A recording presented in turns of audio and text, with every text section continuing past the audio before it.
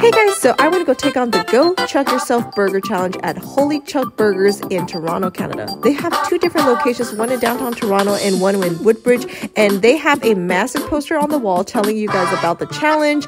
Here it comes. It honestly is not that big and it looks super delicious, but here's the catch.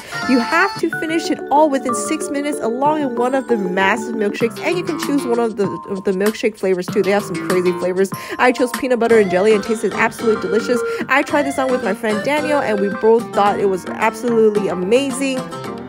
The hardest part, like I said, was going to be the milkshake, but I was eating the burger with the milkshake, kind of like washing it down both at the same time, and I was able to finish everything in about 5 minutes.